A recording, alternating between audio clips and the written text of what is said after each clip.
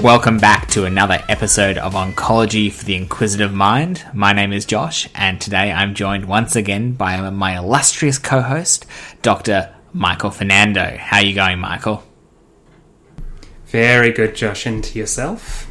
I cannot complain, and we have another blockbuster episode in store for our listeners today. So our podcast, for those who are first-time listeners, or even those who are been with us since the start, we are the podcast that aims to demystify, break down the concepts, and really give a bare bones analysis of up-to-date trials and where they fit in the wonderful world and rapidly evolving world of oncology. Today, we will be talking about the GI 2023 ASCO update. Well, you said it. It's a blockbuster in the same vein as Jaws, Jurassic Park, and Star Wars. Exactly. Those three. Or alternatively, for those who don't like those blockbusters, I'm a huge fan of... I can't remember the movie. Is it Time Machine? Doesn't matter. You're such a huge fan of it, you can't even remember it. It's just been burned. It does not matter. But today, I think, Michael, you'll take us in and we'll talk about a new pancreatic regimen and an update for this. Thank you, Josh. Today is going to be a bit different. We're not going to sort of yammer on about two studies. We're going to talk in slightly more detail, or slightly less detail, about more studies. And first cab off the rank is NAPOLI 3. Now, this is a line of studies that are looking at liposomal irinotecan. Irinotecan obviously is a tentpole, I'm using that word today a lot, Josh, is a tentpole drug in the GI space. We use it as part of FOLFIRINOX in pancreatic cancer. We also use it extensively in cancers of both the upper and lower GI tract. But this is a pancreatic study, and that in itself is a bit, I guess, notable in that the presence of a new pancreatic study is always met with a little bit of hope, but I guess these days quite a bit of skepticism, because there hasn't been a massive advance, as we've said in our previous pancreatic cancer episode, and, should go back and listen to that if you haven't already. But our previous, as we said in that episode, pancreatic cancer is one of the more static areas of oncology. There hasn't been very much in the way of advancement. So this is one that I guess is something to look at with a little bit of trepidation. So liposomal irinotecan, much like liposomal doxorubicin, is a chemotherapy attached to a protein molecule, the idea being that it enhances delivery to the cancer cell. NAPOLI 3 is a study of liposomal irinotecan plus fluorouracil leucovorin plus oxaliplatin, a regimen that has got the very snazzy title of NALIRIFOX, as opposed to FOLFIRINOX. It's basically FOLFIRINOX, but liposomal irinotecan. So this was a randomized open-label phase 3 trial, and it enrolled patients with metastatic pancreatic ductal adenocarcinoma who were treatment naive and had metastatic disease. Metastatic disease had to be diagnosed 6 weeks or less before screening, and their echo performance status had to be 0 to 1. We've talked a lot about how pancreatic patients are frequently quite frail, their disease is frequently advanced by the time they come to our attention, and yet the runners of this study still managed to rustle up 770 people who were randomized 1-to-1. Now, the two arms were the NALIRIFOX, which was liposomal irinotecan, fluorouracil, and oxaliplatin with some leucovorin sprinkled in there as well, which was given on day 1 and 15 of a 28-day cycle, effectively every 2 weeks.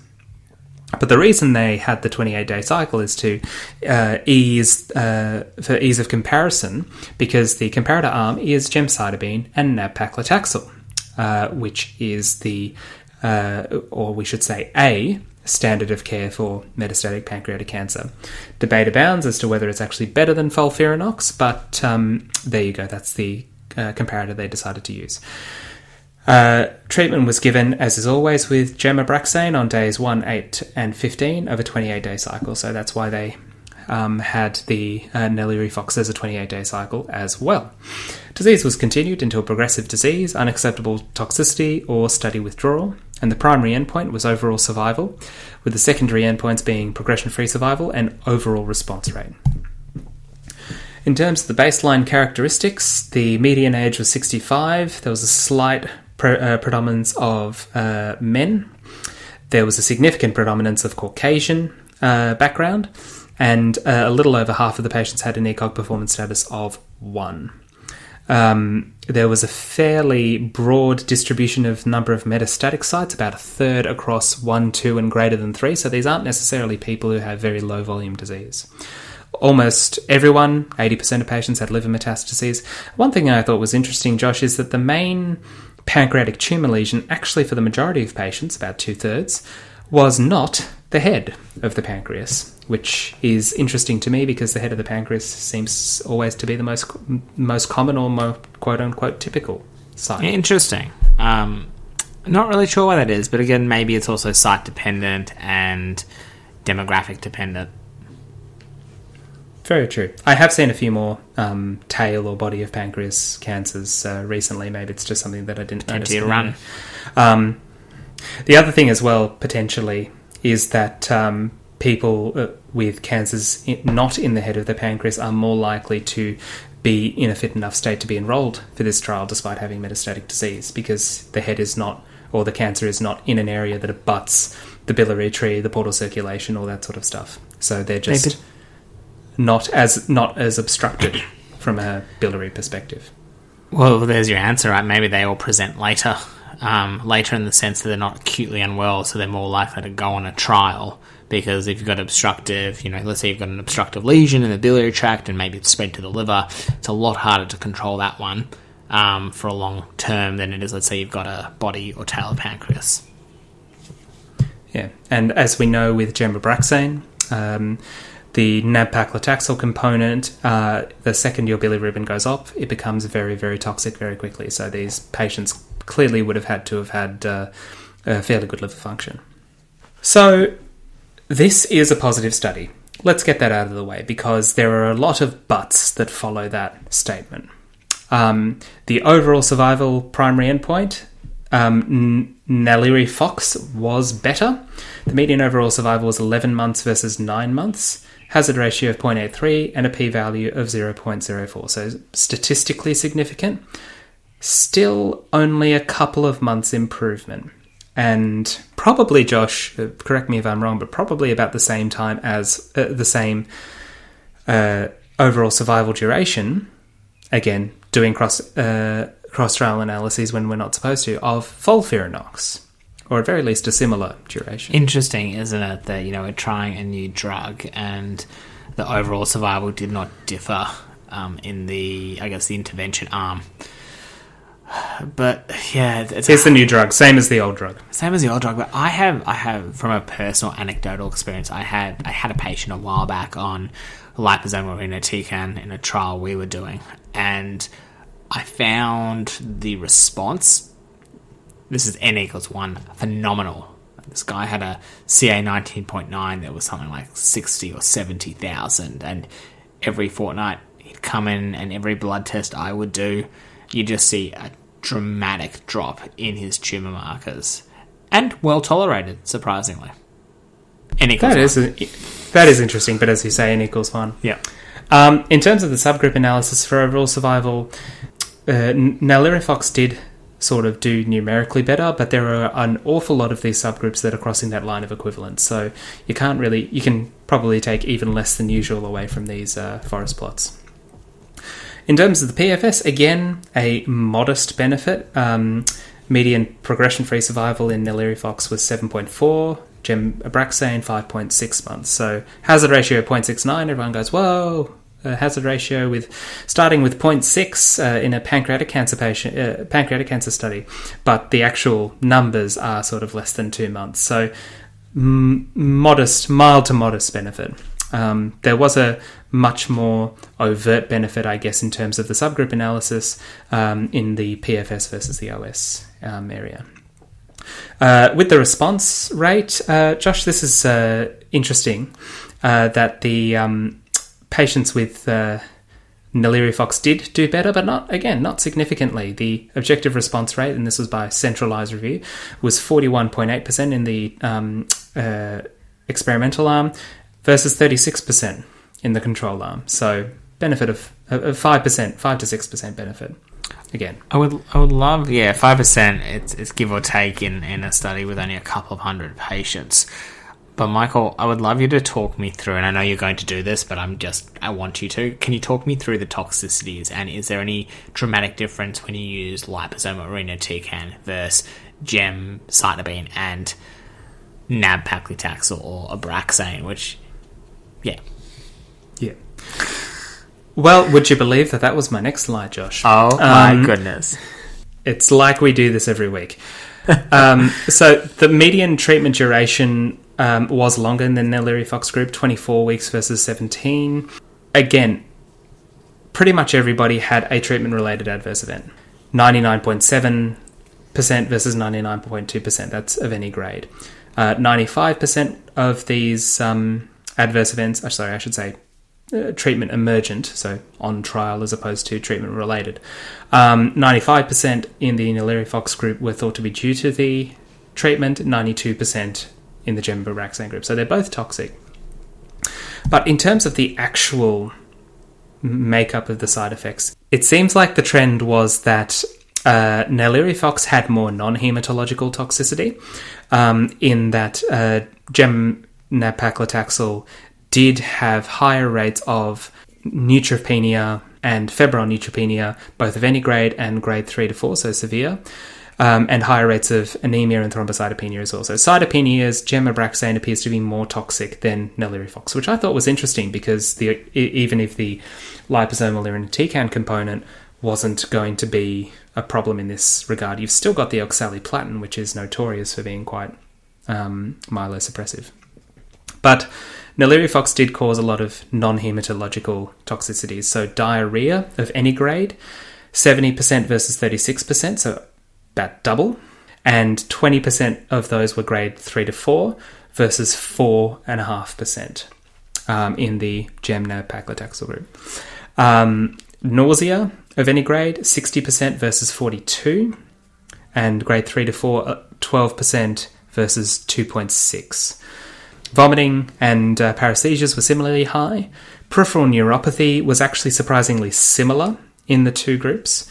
Again, oxaliplatin is probably balanced out, though, by the paclitaxel. Interestingly, pyrexia, or fevers, was higher in the Abraxane group, which is not something that I'd heard of as a side effect of Abraxane, but it was present in 23% versus 10%. So I guess a lot of the things that are going to significantly impact a patient's quality of life in the pancreatic cancer space, nausea, vomiting, diarrhea. NALIRIFOX does seem to be more toxic in that regard, but Abraxane comes with a higher risk, at least in this study, of hematological toxicity, which again is interesting because I always thought that one of the benefits of nab-paclitaxel compared to FOLFIRINOX, which is the current competing standard of care, is that there was less hematological toxicity. Josh, I don't know if you've had a similar experience. I have quite a similar one, actually. You know, you kind of you balance the toxicities and the benefits of each ratio, and of course you've got those PBS restrictions when it comes to Abraxane in Australia versus FOLFIRINOX for first line as well. Yeah, so it's all about balance, I guess. I did have a patient a little while back who had, for an unrelated reason, had thrombocytopenia.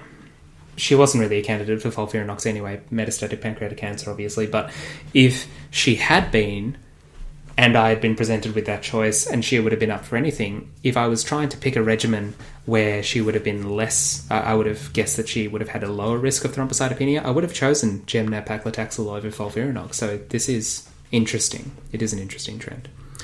Anyway, in summary, that's my 15-minute allocation gone. In summary, so this is NAPOLI 3. The conclusions that are in the actual presentation that we've got are much more optimistic and positive than I'm probably feeling, but hey, that's probably just because I'm jaded about pancreatic cancer studies. Yes, there is a statistically significant prolongation of overall and progression-free survival compared to gemcitabine and nab-paclitaxel. But the absolute benefit still remains small. We're still really, really struggling to get these people over the 12-month mark in terms of overall survival for metastatic disease. On the flip side, about a third of these patients had quite diffuse disease with metastatic sites at 3 or more sites. So I think that it remains to be seen if this becomes more clinically, more widely clinically used, then we'll be able to see, much like, the Gemabraxane FOLFIRINOX debate that we had in our pancreatic cancer episode, it might be able to shoulder its way in and convert a few people, but at this point I'm still sort of skeptical. I think it would have also been quite interesting if to see if they had compared FOLFIRINOX with NALIRIFOX to actually try and hone down what benefit the substitution, because it's a substitution, obviously, it's not really an addition, of liposomal irinotecan has compared to just standard irinotecan. Maybe they weren't as confident in the positive result, I don't know. Maybe, but that you hit the nail on the head with the final sentence, Michael. Like, we want it against FOLFIRINOX. I don't want to see it against Gemabraxane.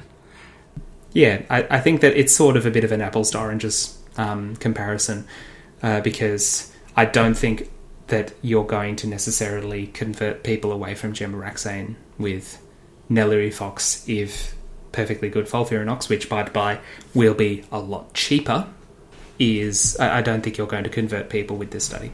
Probably not. Anyway, that was NAPOLI 3, a typically cynical and dour ending to a pancreatic study that had so much promise. But Josh, I believe you have a couple of updates for us on studies that we have already looked at. I have, Michael. So we've got one new trial and I've got 2 updates. Would you like me to talk about the updates first? Well, look, I know how excited you are about the new trial, so why don't we save that until last? Okay, we'll save that. So I've got 2. Always leave them wanting more. So much more. I'll do this briefly because we have spoken about, I think, at least the CHECKMATE 486 study in one of our prior episodes. Let's talk about the background for those that either don't remember, don't want to remember, or have not listened to that episode. Definitely the middle one. The middle one. Okay. So we're talking about people with advanced esophageal squamous cell carcinoma, which is one of the predominant types of esophageal malignancies. What do we know about this? When it's advanced, it's got a poor prognosis, and chemotherapy, while it does work, again, doesn't give us the duration of response and the long-term control that we need. We do know that there has been a significant overall survival benefit in patients with nivolumab, which is the immunotherapy. It's a CHECKMATE study, plus chemotherapy, and nivolumab plus ipilimumab, so that's the CTLA-4 component, versus chemotherapy alone in previously treated patients with advanced esophageal squamous cell carcinoma in the primary analysis of a phase 3 CHECKMATE 648 study. So that's kind of the background. We know Ipi and Nivo work. We know Nivo and chemo work in advanced studies. This is the long-term follow-up of that study. To briefly talk about the follow-up and the trial design, because it can get confusing when there's multiple arms. This was an international randomized open-label phase 3 trial. There has been 28.8 months of follow-up, Michael, and the patients that were included were unresectable, advanced, recurrent, or metastatic squamous cell esophageal carcinoma, no prior systemic therapy for advanced disease, good performance status, and they were put in 3 categories. 1 being baseline chemo, 2 being just immunotherapy, and 3 being immunotherapy combined with the chemotherapy. The co-primary endpoints, so what did they want to know, was overall survival and progression-free survival in patients who had PD-L1 of greater than or equal to 1%, and the secondary endpoint was overall survival and progression-free survival in everyone. Now, immunotherapy was continued until disease progression, unacceptable toxicity, or withdrawal from the study. When we look at I'm going to talk about the all randomized, so this is all PD-L1 analysis, and then I'll talk about the greater than 1%. Median overall survival, Michael, coming out on top by 1 month was nivolumab and chemotherapy at 12.8 months, with a hazard ratio of 0.78, and nivolumab plus ipilimumab was 12.7 months with a hazard ratio of 0.77. And chemotherapy was 10.7 months. Chemotherapy, very far behind. Very far behind. Distant third. Distant third. And then if you look at the median PFS, which I will talk about a little bit, Michael, and I think I'd love your input on this. Nivolumab and chemotherapy was 5.8 months, with a hazard ratio of 0.83, whereas nivolumab plus ipilimumab was 2.9 months, with a hazard ratio of 1.26. Already, just to flag this point, it's not statistically significant. So the PFS of Nivo and Ipi, not statistically significant, and realistically, if you look at just that value, you'll be like, does it actually do anything? Obviously it does, because you look at the overall survival, but PFS is not there. It's similar to a trial we talked about last week, or 2 weeks ago, Michael, with renal cell carcinoma. It's not a good look for the Ipi-Nivo, though. Basically, the summary of this is that hazard ratios over 1 are bad. Yeah. And we don't... and we don't see them very often, mainly because anything with a hazard ratio over 1 tends not to find its way onto this show. But it is very interesting and does show how the paradigm of PFS being a surrogate for OS has really been changed, really by immunotherapy, or significantly by immunotherapy. There were always a few cases here or there, but immunotherapy makes it sort of common, or immunotherapy makes it much more of a trend. The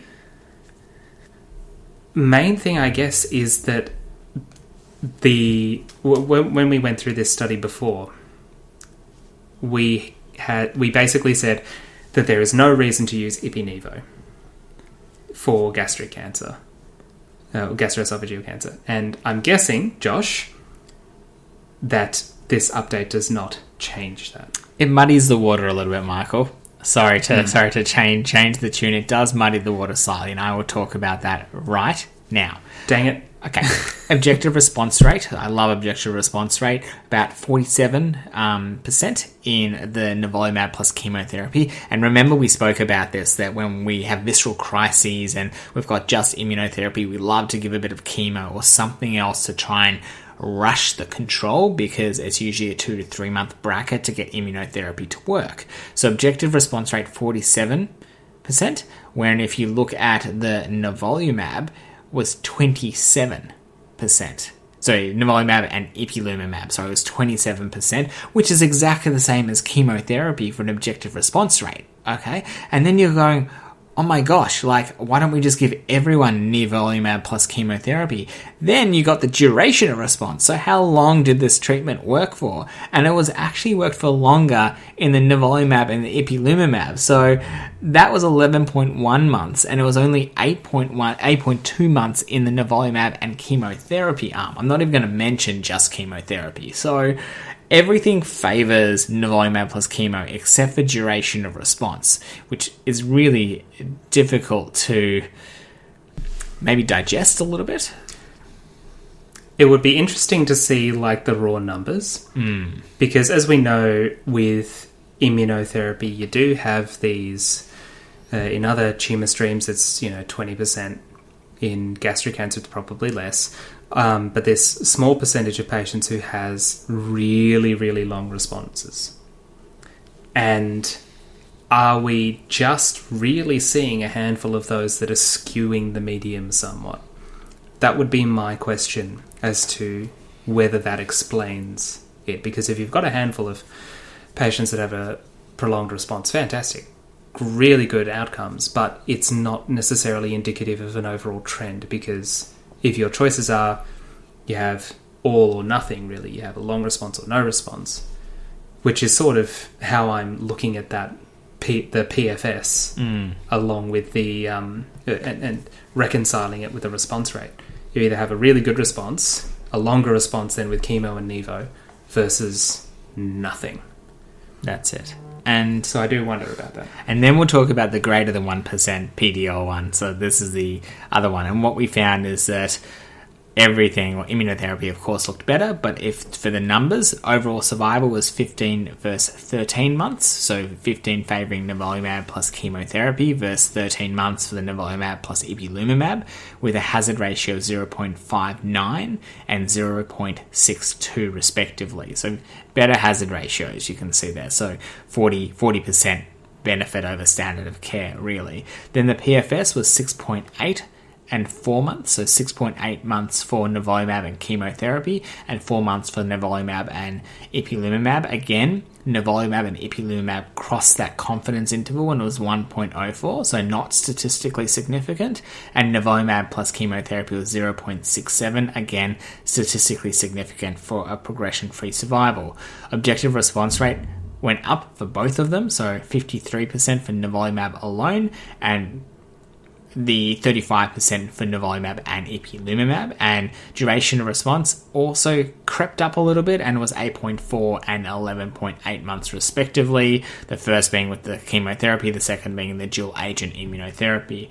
Looking, and we're going over so much over time, Michael, looking at toxicities, all grade for nivolumab and chemotherapy was 96%, so treatment-related adverse events, and grade 3 or grade 4 was 49%. And if you look at nivolumab and ipi, 80% for treatment-related adverse events and 33% for grade 3 and grade 4. Most common immunotherapy: endocrine, gastrointestinal, hepatic, pulmonary, renal, skin. And the slides kind of break that down. And so therefore lies the key, I think, Michael, is that if you have someone that's frail and you have someone who you don't think will tolerate any chemotherapy, you might consider ipi-nivo, I think, given the toxicity. If you can get it. If you can get it. And, you know, if they're robust, I would probably be erring on the nivolumab and the chemotherapy at this stage. My question to you, Josh, in that scenario is, if you have someone who is so frail that you're not even going to give them heavily dose-reduced FOLFOX-nivo or even 5-FU nivo, if all they can cope with is sort of a sprinkling, are you going to give them ipi-nivo? Probably not. I think you're playing with your dice, and I think, you know, you could trial ipi and then maybe drop it and then just give nivolumab. Again, I'd love to see what a single agent nivo would show. It's hard. I mean, the question is, what would single agent nivo actually do? My takeaway with this is that ipi-nivo is still not giving me enough to convince me to actually use it. Everything comes with sort of an asterisk, I guess. The results are contradictory.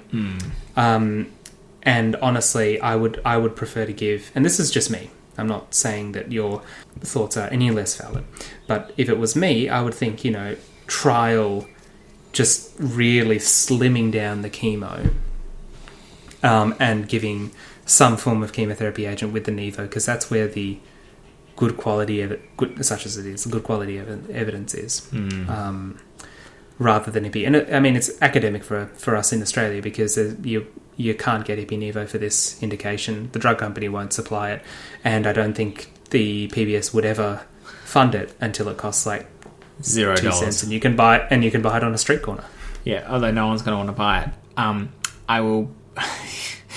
I'm going to. They want to buy it obviously now, but when it's not worth anything. Okay, I'll briefly talk about CheckMate 649 in 3 sentences or less. This was an update on a phase 3 study looking at first-line nivolumab and chemotherapy versus chemotherapy in advanced gastric and gastroesophageal cancer and esophageal adenocarcinoma. So very similar to the first study I just spoke about, but this also included gastric cancers. I think that's something to sort of flag here, Michael. I think they've almost used the same poor overall survival, median overall survival. We already knew that. We know there was a significant overall survival and progression-free survival benefit noted in nivolumab and chemotherapy versus chemo in the gastric setting in the prior outcomes, and this is the 3-year update. For this particular trial, they had, again, 3 arms, so it was untreated, unresectable advanced cancer, immunotherapy and chemo alone, either Zelox or Folfox, so fluorouracil, oxaliplatin and leucovorin, or capecitabine and oxaliplatin, and then the third arm was ipilimumab and nivolumab. It's almost plumb identical to CheckMate 648, really. What we found... I think one of them copied the other's homework. Maybe 649 copied 648 just based on the number, but I can't say that for sure. What we found is really immunotherapy plus chemo trumped immunotherapy.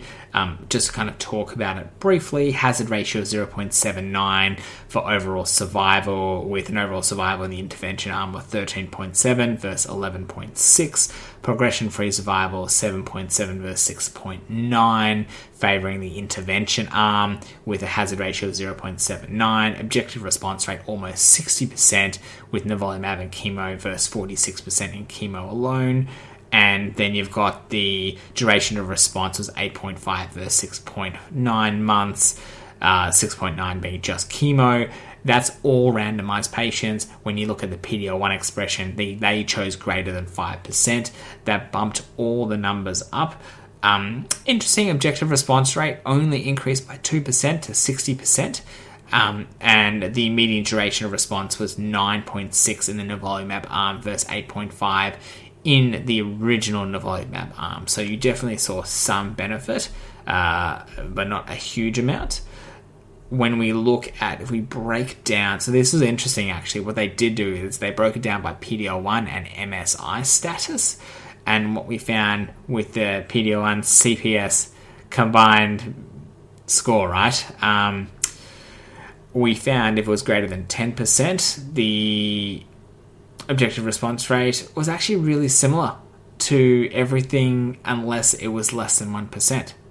That's really interesting, right? So you're still getting that response, and the median overall survival definitely was better in the greater than 10% PD-L1 CPS score, and the unstratified hazard ratio looking at MSI. So MSI high, so that's microsatellite instability. That's high, meaning you've got genes that are deficient, meaning your repair mechanisms are broken, and you're going to have more errors and more mutations in your cells. Michael, you can correct me if I'm wrong. And what you found is that the unstratified hazard ratio in the MSI high component was 0.34, and for the stable, meaning they've got those repair mechanisms, it was 0.79. So a pretty big difference if you've got a patient who has an MSI high. So look out for that. Adverse events, 95 in the intervention arm versus 89%. And again, lots of it kind of covered really the standard immunotherapy toxicity is nothing that we haven't spoken about previously. So what we found, it had ongoing progression to survival and overall survival statistical significance in the untreated population. And it was seen in all subgroups, enriched a little bit by higher PD-L1 cutoffs. Yes, PFS, but I think overall survival, not a huge amount. I think a month at best is not something to sort of jump up and down about. So even if you had a less than 1%, I would probably give them the intervention arm because you're still going to get benefit versus standard of care. That was the longest 3 sentences I've ever heard in my life. Well, it's me, so... That's very true. It's very short for you, but also very good. Very good summary. I think that the main thing that I took away from that summary, Josh, was the question we asked when we did the original episode on these is, when CPS testing for gastric cancer in our area of practice becomes widely available, do you sort of not give Nivo to the people who are lower in the PD-L1 CPS? rankings, as it were, or do you just give it to everybody? And I think that even though there's, this confirms the original study that people with higher CPS did better, that response rate, I think you said, being sort of similar across the CPS sort of levels, makes me think that we are just going to continue to give to everyone. Yeah, so it's interesting you say that, Michael. And I'm just going to clarify the less than 1% and the more than 1%, because that's kind of that cutoff. So less than 1%, when you look at overall survival, it was 13.1 versus 12.5 months. So still statistically significant, but with a hazard ratio of 0.95, favouring the immunotherapy arm. But if you look at the objective response rate for the less than 1% in the combined positive score PD-L1, it was 51 versus 41%. So you get a 10% difference of someone going to respond irrespective of their PD-L1, right? So what I mean by that is that if you just gave chemo alone, there's 10% of patients that will not receive any benefit from the chemotherapy because they're not going to respond. By giving the immunotherapy, they will respond at least for a time. Yeah, so it is, but it is sort of reinforcing that what we're currently doing, at least in Australia, by giving sort of FOLFOX/nivo to everyone, and we're doing it largely because A, we can, and B, we're so starved of agents in the gastric and gastroesophageal space that we'll just latch onto anything, that is probably the right way to go moving forward until something definitively supersedes it. Josh is nodding his approval. Exactly. Until something supersedes it, this is the best we've got, and it definitely shows improvement. Michael, do you want to jump to your next one? I will. We're getting to the more avant-garde side of the podcast. So my next study is a study called Spotlight, and this does not refer to the fantastic Best Picture winning film from a few years ago, starring Michael Keaton, Rachel McAdams, and Mark Ruffalo. Although go and watch it if you're in for a good afternoon. You just wanted to do a cultural thing. Just wanted to do a cultural thing. I am a man of culture. I remember the blockbuster I wanted to talk about. It was called About Time, with Rachel McAdams. Actually, one of my favourite movies. Also, go watch that one. We're morphing into a film recommendation, a rom-com film recommendation. I don't know if I call Jaws a rom-com. Anyway, so Spotlight is a phase 3 study of a new agent, a completely new agent that is targeting a new molecular target, and these are always very exciting. So the agent is zolbetuximab, and the target is the claudin 18.2 protein. And I'll go into what claudin 18.2 is first. So it's a tight junction protein. But what is very, very interesting about this marker is that it is found in very, very small amounts. It's almost not expressed in non-malignant tissue. So it's only present in the gastric sense, in the tight junctions between cells, and its function is to prevent the leakage of hydrochloric acid through the non-standard cellular pathways. So if you stain a non-malignant section of gastric tissue for claudin 18.2, you'll get almost no staining at all. However, the overexpression of this marker is associated with the development of cancer, and the presence of malignant tissue is generally associated with a higher staining of this marker. So this has all of the ingredients of something very, very exciting.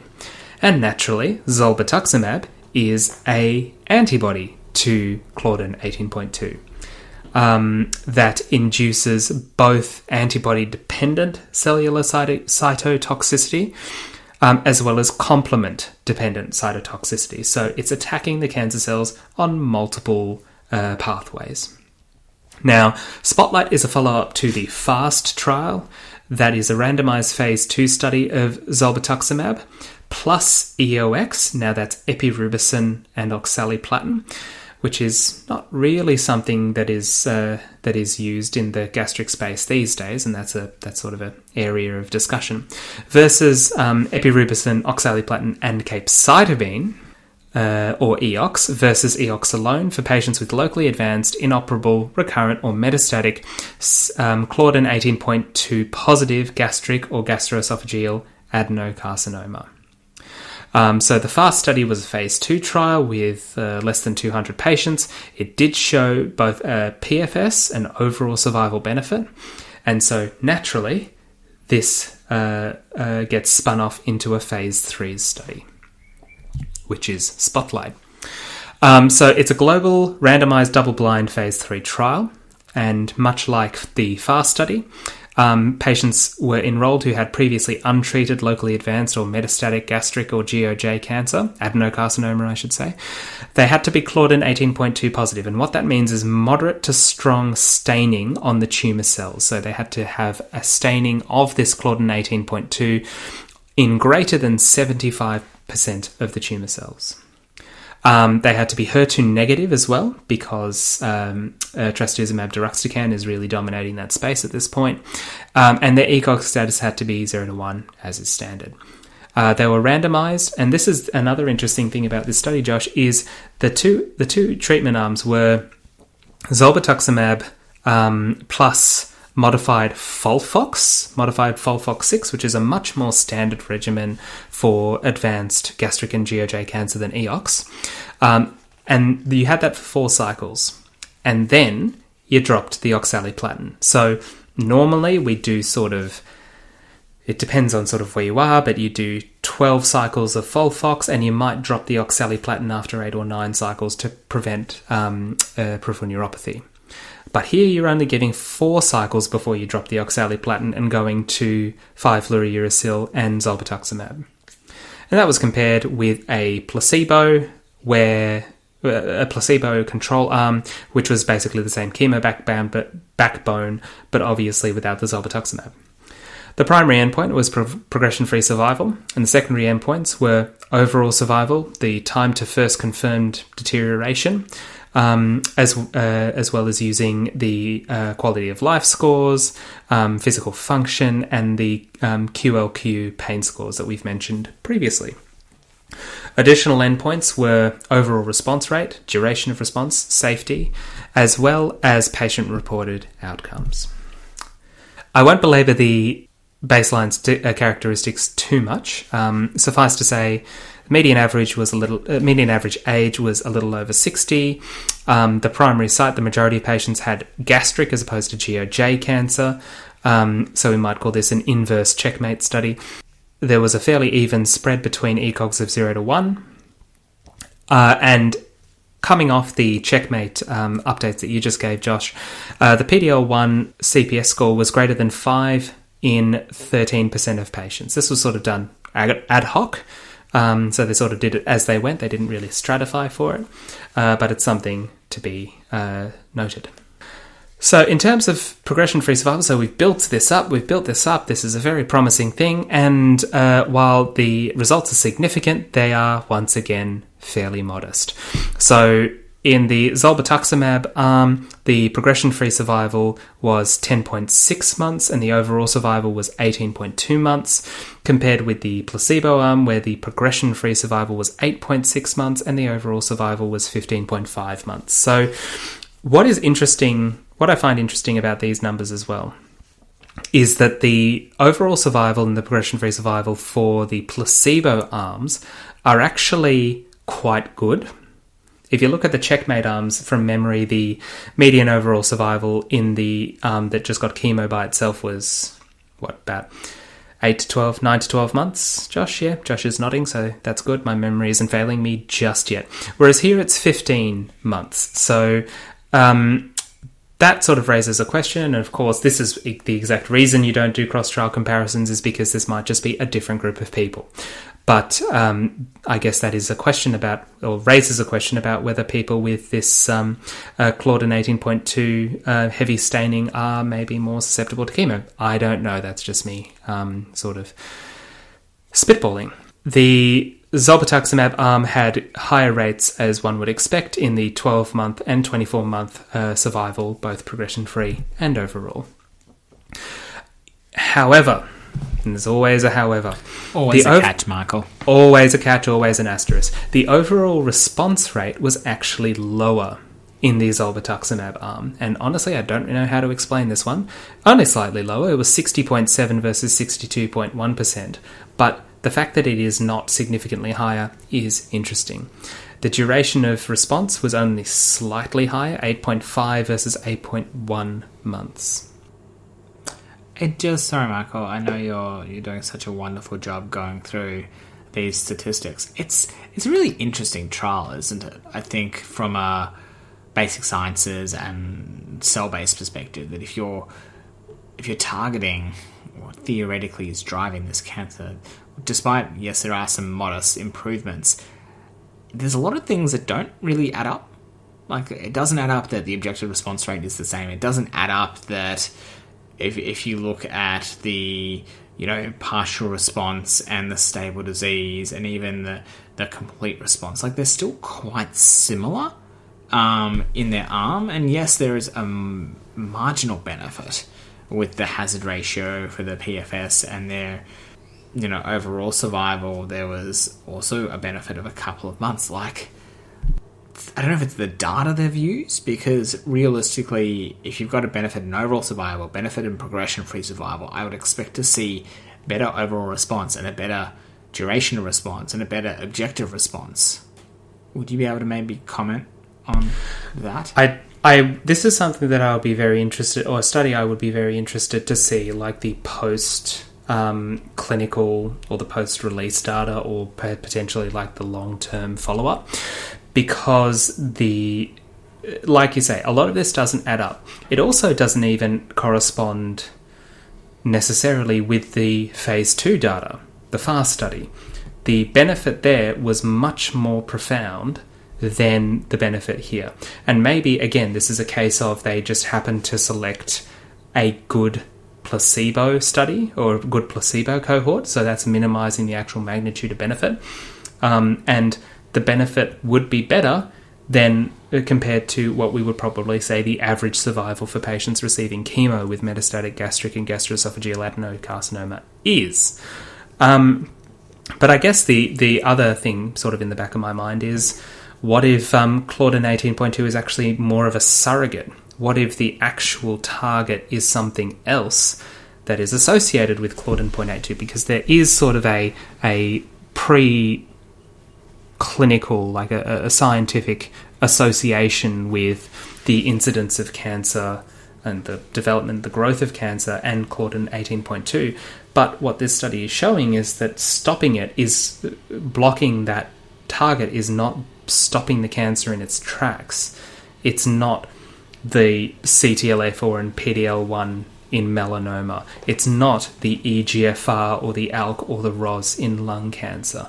So that means to me that there is much more going on under the surface that's driving gastric cancer. It might be much more molecularly complex than a single target. And it might be one of those cases where there's not a convenient target.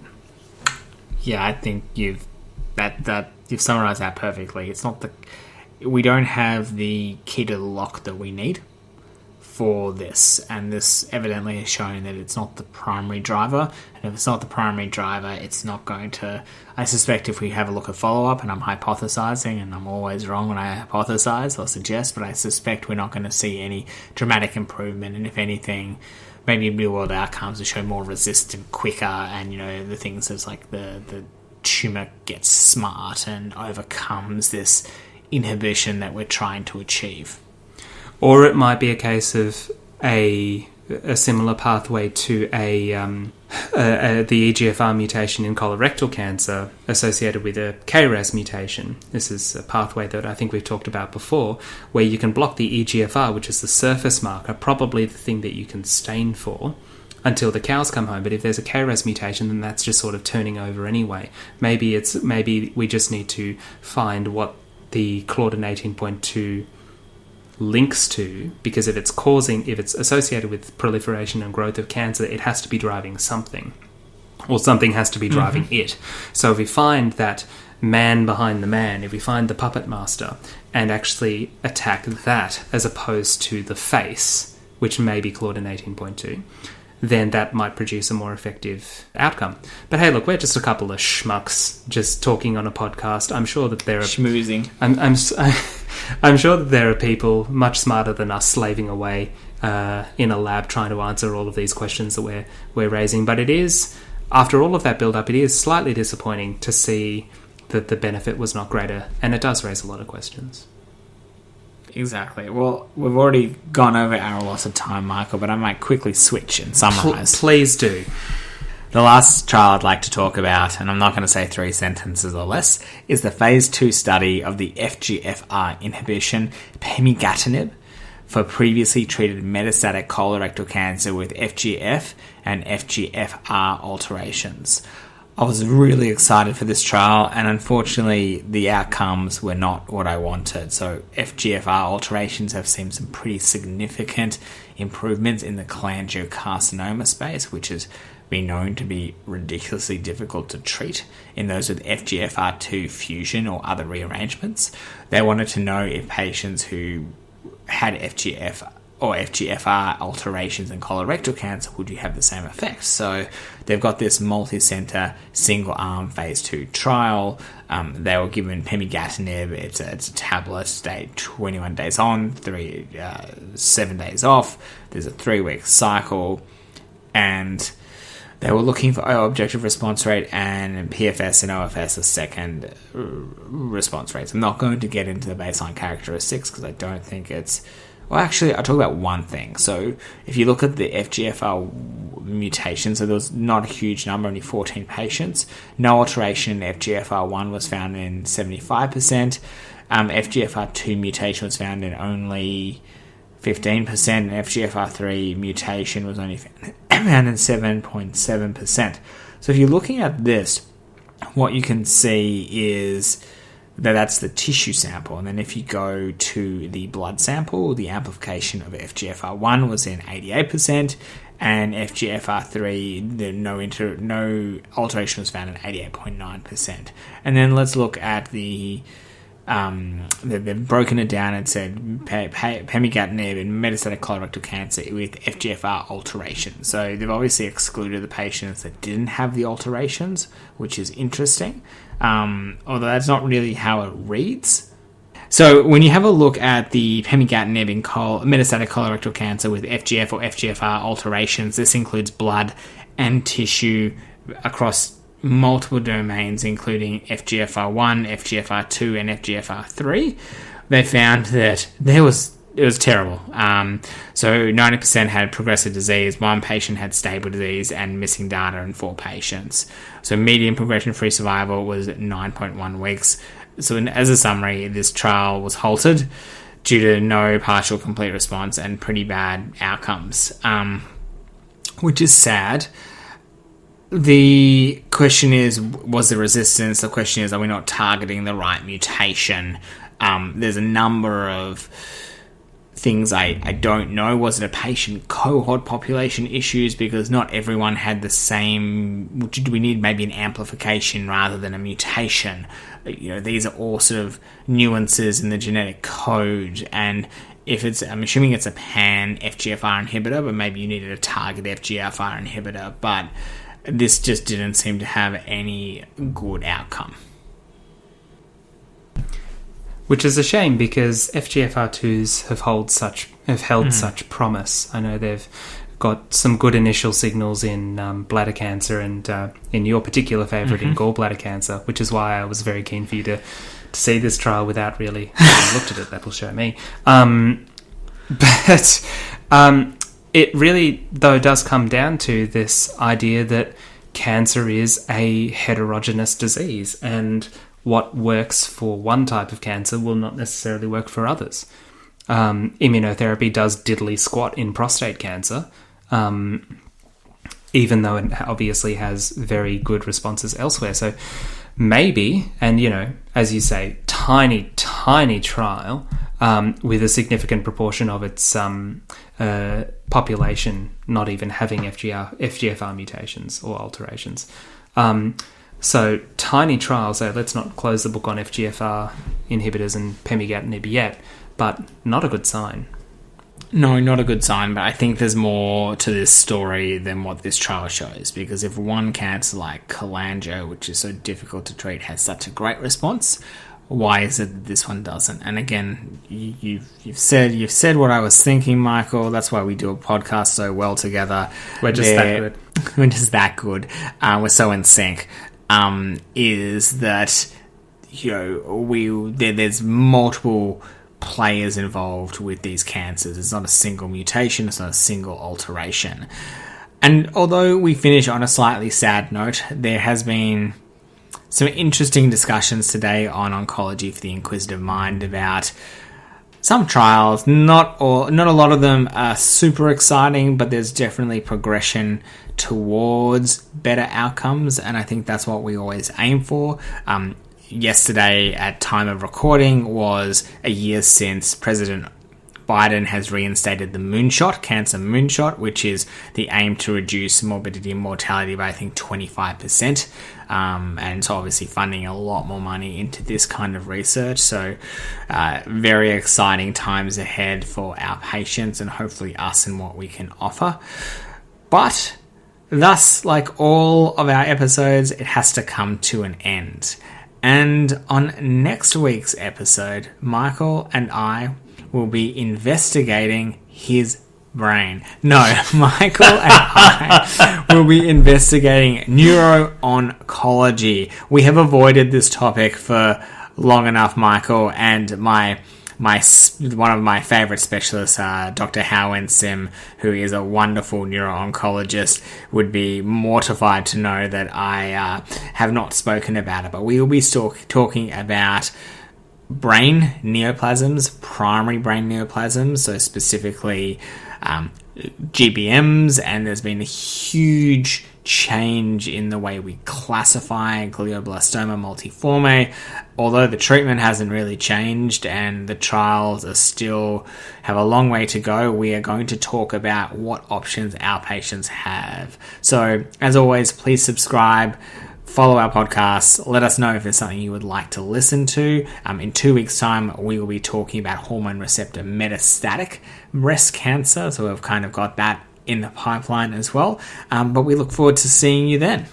And don't forget that we're also doing a fortnightly program on practical chemotherapy and immunotherapy side effects. Our next one is due out this Wednesday, and it will be on diarrhea. So don't listen to that while you're eating, but a practical guide to the management of chemotherapy-induced diarrhea. So there's plenty of this podcast, plenty of me and Josh, and we are so grateful that you've all joined us on this journey, and we can't wait to have more discussions like today.